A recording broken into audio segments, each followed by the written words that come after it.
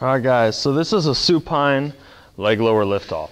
And there's actually a lot of things going on here, so we want to make sure your setup is critically set up right, okay? So with this supine leg lower lift off, my idea is to take my hip with a straight leg into flexion, so coming towards me, without allowing the knee to bend or the bottom leg to bend or twist. So I'm really isolating the hip, making sure that's my point of focus.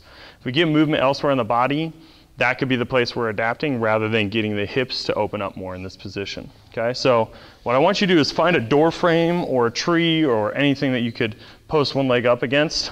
You're gonna lie next to it with both legs straight. And the first step is practicing just being able to lift your leg straight up in the air without getting that compensation elsewhere in the body. Okay, so do that a couple times.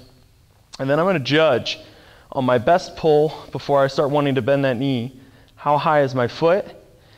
And right now I'm perfectly lined up already, so I know I'm in a good position. But if I needed to scoot forward so that my leg was further back, or scoot back so my leg was further down, I would do that because I want to be right on the edge of what I can control.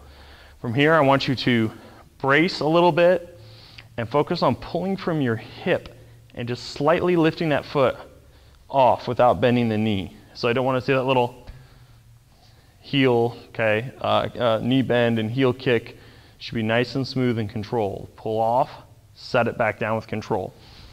If you can get more than 3 or 4 inches off the pole, you really need to scoot further in and make your angle harder because we're really just trying to work the top of that range of motion with this movement. It's a really good hip opener. Try it out. Let me know what you think.